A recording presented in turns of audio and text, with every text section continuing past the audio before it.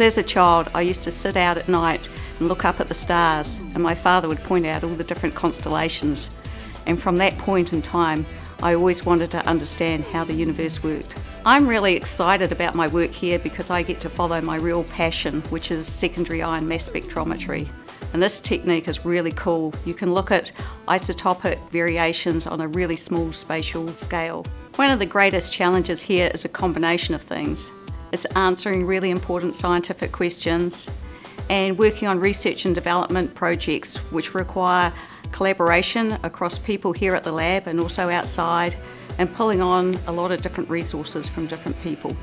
Here at Oak Ridge I get to follow my passion, which is mass spectrometry, and that's what I really love doing every day. I just find it fascinating.